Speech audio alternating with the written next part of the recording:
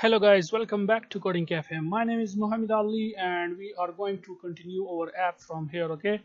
In the previous tutorial, as you know that we have add a combo box and then some labels. So whenever a user select any clinic from the combo box, it should display it here on these labels. I mean all the information, which is basically the name, address, contact number and the rating. And we are doing this using the data tables. Now in this video tutorial, what we are going to do is we will add another combo box and three labels that should display the doctors that work in the specific clinic, okay? That is, let's say Muhammad Ali Care Center or IPO clinic, whatever the clinic name is. So how we can do that? Let's do that, okay? So for that I'm going to copy paste this, okay? So copy paste this first and we will change it for the doctors.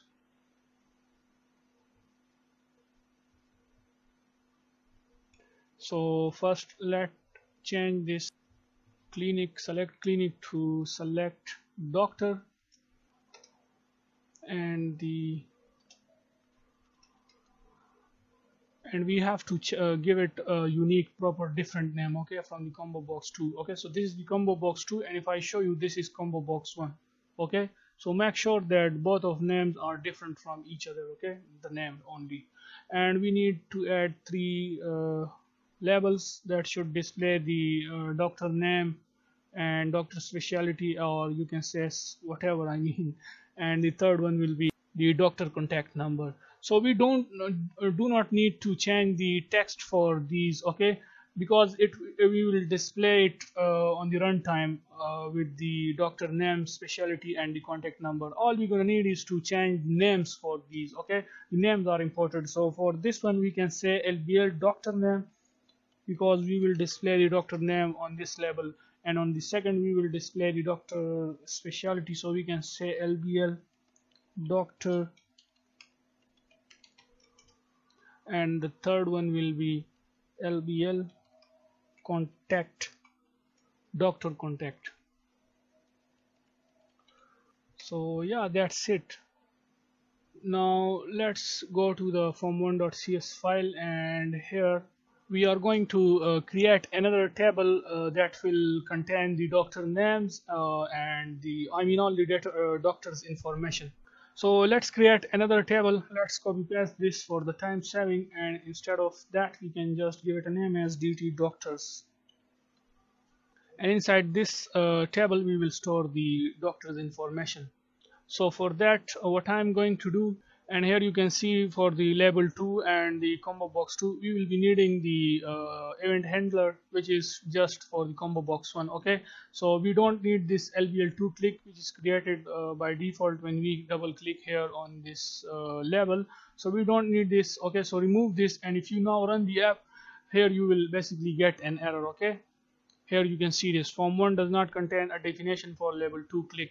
So you can simply double click on that because it creates a reference to the label 2 and we have removed the event handler. So you can simply comment out this line, okay, and here you can see it will be removed successfully. Now the next thing which we going to do is first we will create a table just like we created for the clinic, and we will create for the doctors now. So what I'm going to do, I can simply copy paste this method and we will change it for the doctors, okay, for the time saving. So I can simply paste that here and make sure to change this to, first let's close this, and this will be our fill doctors table.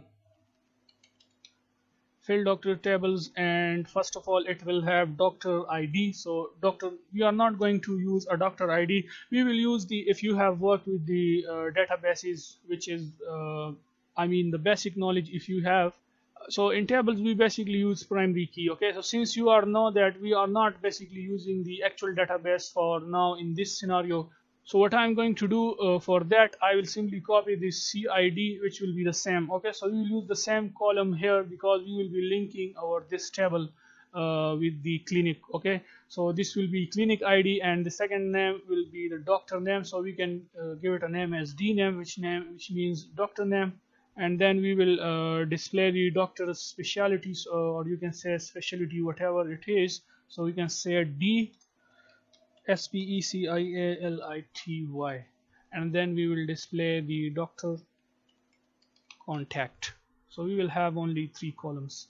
So the first one will be 1 2 3. It is Sam. All we're gonna need is to change this to some names, that is, let's say Dr. Gia Ford, and the third one will be the doctor specialty, that is what he is able to do. So let's remove this text from here and we can say dentist, and then the contact number. So you can give any contact number you want and remove this rating from here because we are not adding the rating here to it. Okay, so let's first remove this rating from all these. So the second one will be, let's say Muhammad Ali is the second doctor, let's say. So here we need to give it, you can simply type here heart specialist or anything I mean you want, and then some contact number, and then the third doctor name, and then the contact number. And now let's add some more doctors, okay, with the same ID, and then I will explain what we are going to do using this data. So let's copy paste this 4 times, and let's change the doctor name to Dr. Peter Jackson, and he will be, let's say, cardiologist. Okay, so copy this. I mean you can give it anything you want, I mean any specialty you want, say any name. Then Dr. Parker, and change the specialty of this to psychiatrist. And also you can add some doctors for the third ID and the fourth ID. Now what this means basically is, since you know that we are using the CID column here, which is the clinic ID, and the clinic ID here also, so all the doctors which have ID 1, it means that all these doctors will work in this clinic which name is Dentist Pro Clinic. Okay, so all the doctors which contains ID 1, these doctors will work inside this Dentist Pro Clinic, and all the IDs which contain 2, these doctors work in this 2 ID, which is Muhammad Ali's center or any clinic name, whatever it is. Okay, and the third row, I mean if any doctors contain the ID 3, then it basically means that all these doctors will work inside this IPO clinic, and the same case for the fourth ID. You know that this is our doctor table, okay, and the name of our that table is DT doctors. So you can simply copy this and make sure to change inside this field doctors table, change this DT clinic to DT doctors, because this is our DT doctors table. So make sure to change this first.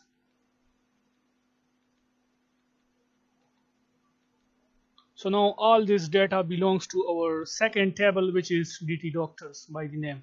Now let me tell you one more thing, is that whenever a user select any clinic from here, then it should display all the doctors that works inside that clinic, specific clinic which a user will select.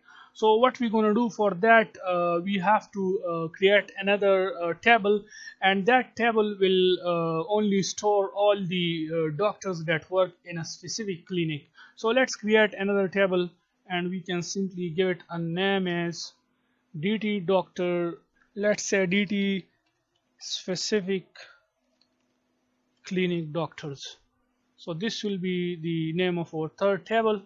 So since you know that whenever inside our ComboBox 1, here the select index change, which basically means whenever a user select any clinic name, then it should display the doctor. So we are going to create a query that will copy the doctor names from the, I mean the data from the second table, which is for the doctor, and we will store that inside this third table which we just created, which is by the name DT specific clinic doctors.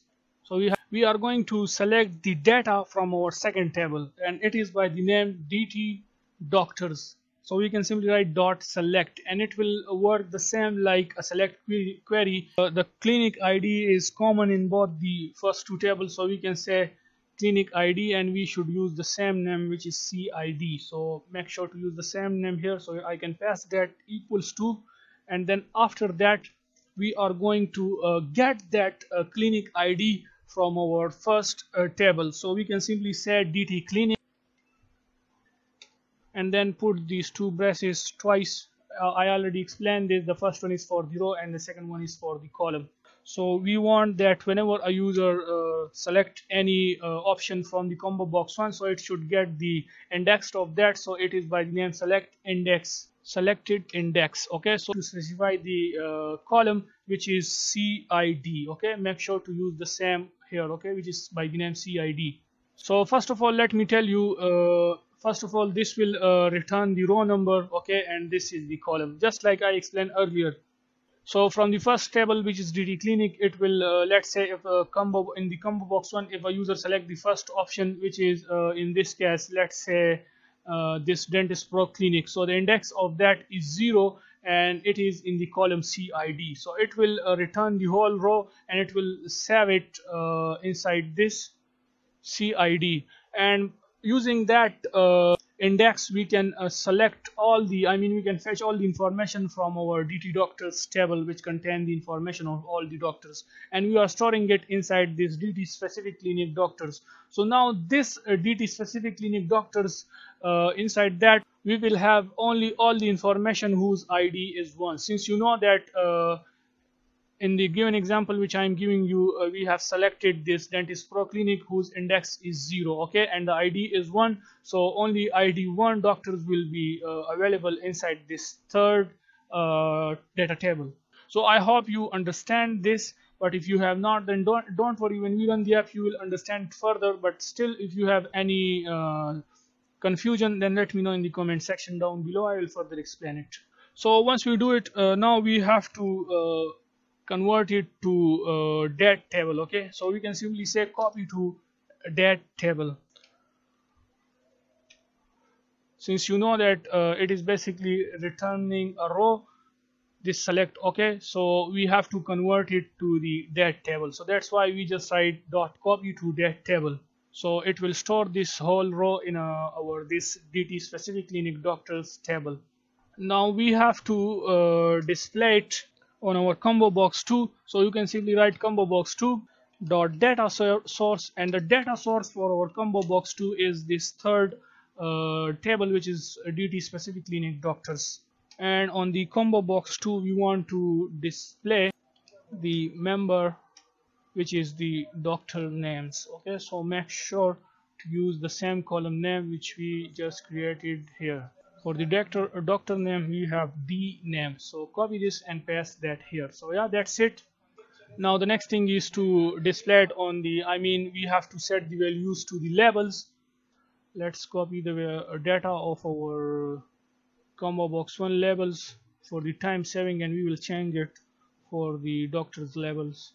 So paste that here, and now you can simply change this to LBL doctor name, and it is inside the third table, which is DT specific clinic doctors. Okay, so make sure to first change this. Okay, so DT specific clinic doctors dot rows, and we have to display it on the that is in the second combo box. If a user select any doctor, then we have to display that specific doctor's information. So combo box 2 dot selected index, and the column name is D name. And now let's remove this, and we can copy paste this one since it contains all the, so the second column and then the third column. Okay, so let's copy paste this, which is doctor's specialty. So paste that here, and then we have our third column, which is, let's change this to D contact. Okay, so doctor contact. So copy this and paste that here. And now let's so the first one is LBL doctor name, the second one is for the LBL doctor specialty, and the third one is LBL doctor contact. So yeah, that's it. And now we have to call our this method, which is field doctors table, just like we call the field clinic table here. We have to, on the form load, we want to call this method here. So yeah, that's it. Now let's run the app. And here we go. Here you can see dentist pro clinic is already selected. So if I expand this, so all these doctors work inside this dentist pro clinic. Let's say I'm going to select Muhammad Ali Center, okay, which is any clinic, and inside that clinic these three doctors work, which is Muhammad Ali, Sasha Peter, and Dr. Parker.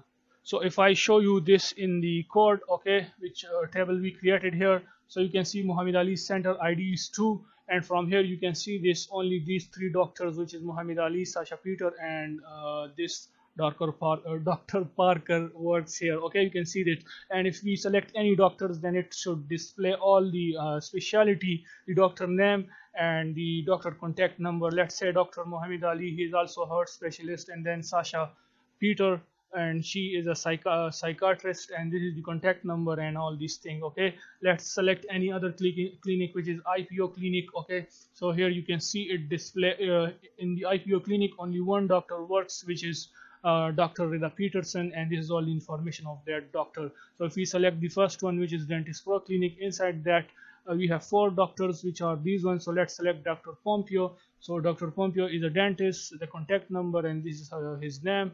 Let's say Sasha Glenn. Okay, so dentist, and she is also a dentist. Let's select Dr. Gia Ford. She is also a dentist, and Dr. Peter Jackson is a cardiologist. And now one thing which I want to tell you guys, you can see here it is editable. Okay, so we do not want the user to make some changes here. Okay, so in order to do that, how we can, here go to the form1.cs, okay, and select this combo box, and if you come here above, then here we have this property, which is drop down style. So from here you can simply change this to a drop down list. So here you can see now the user will not be able to change anything from here. Okay, so if you run the app, so here you can see now it is not editable. Okay, so it will now display all the information. So yeah, everything is working fine. That's it for this video, and see you guys in the next video. Bye for now.